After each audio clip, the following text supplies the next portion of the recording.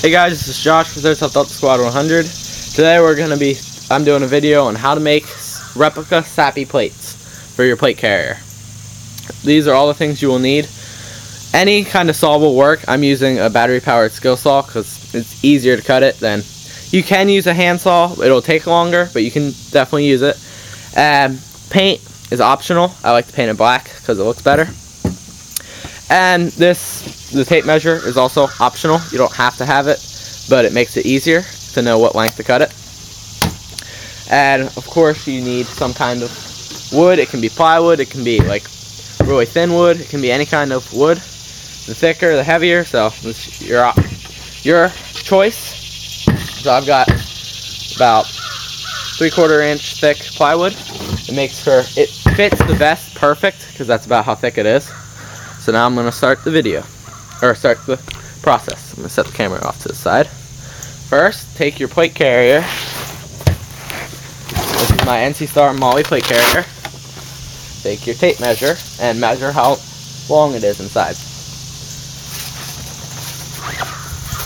So it is about 13.5 inches. So I'll cut it at 15 just to make sure I have extra. And it's 9 inches wide.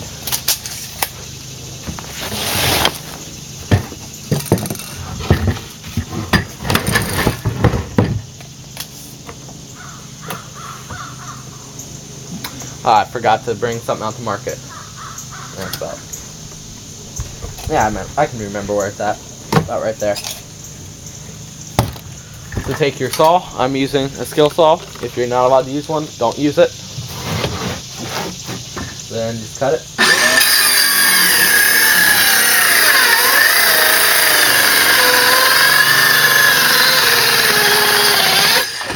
Ooh, battery is almost dead.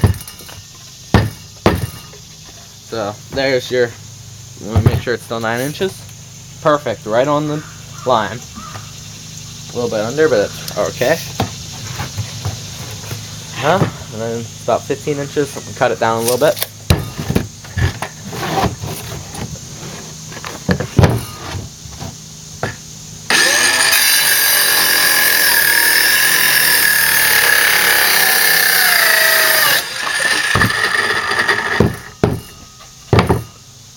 Now I'm going to round off the edges here so it fits in the plate carrier better and it's more comfortable.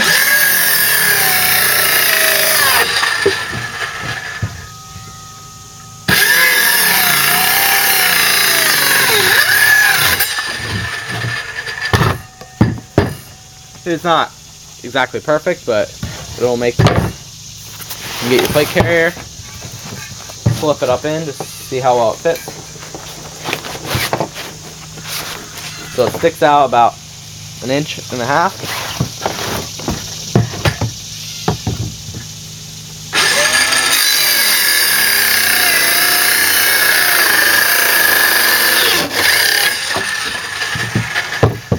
Cut a little bit off.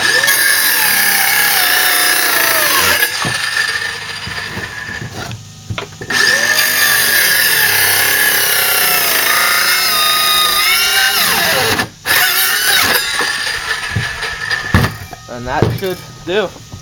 Test it out.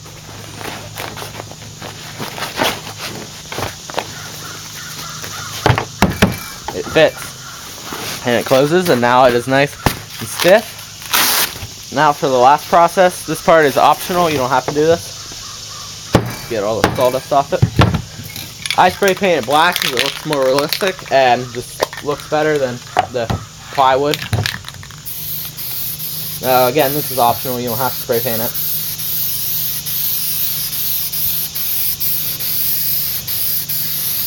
It just looks better when it's black. And then, of course, let it dry before you put it in your vest, or you're going to get it all black.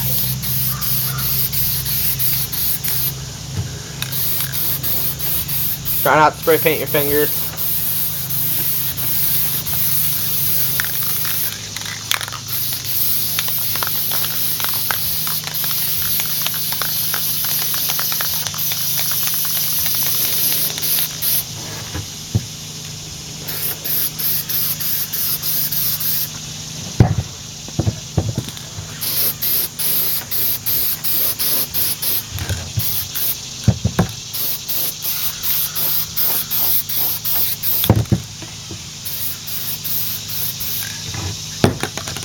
So there we go.